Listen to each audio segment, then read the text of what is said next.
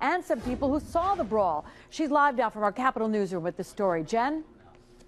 Well, this turned into quite a melee yesterday. At least 50 people, mostly teens, started beating each other. What sparked the fight is still unclear. We're told no one was seriously injured, but it took a number of police officers to break up the crowd, and the entire situation is now under investigation.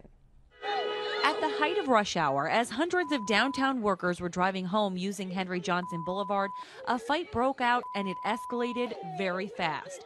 7-year-old Ronnesha Edmonds found herself in the middle of it as she was walking home with her babysitter. I was crying because I didn't know if I was going to get hit or something. Were you scared? Yes. She ran home and got her dad, who then ran back to the scene to check it out. It was adults. It was kids. It was a little bit of everybody that was fighting over there.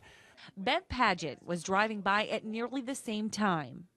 You could see the cars in the street slam on brakes to keep from hitting the kids. And there was one girl that just went right over the top of her car.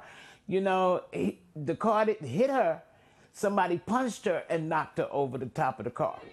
Albany Police were called, but that didn't initially stop the fight. It was two cops, two officers had got on the scene, but when they realized that they had no control over it, they had to call for backup.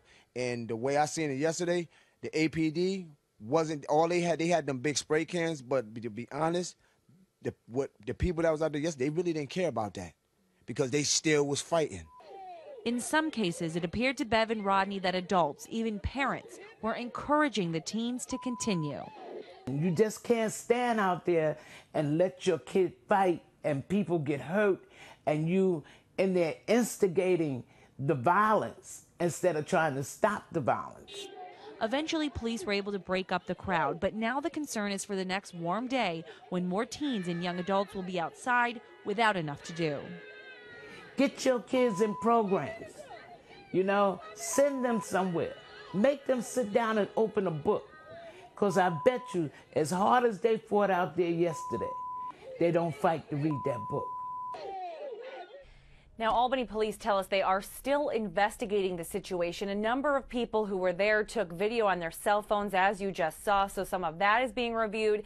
This all also spread very quickly on social media, so that needs to be looked at as well. As soon as we have any updates, we'll bring them to you. But for now, live in the Albany newsroom, Jennifer Lukey, CBS 6 News.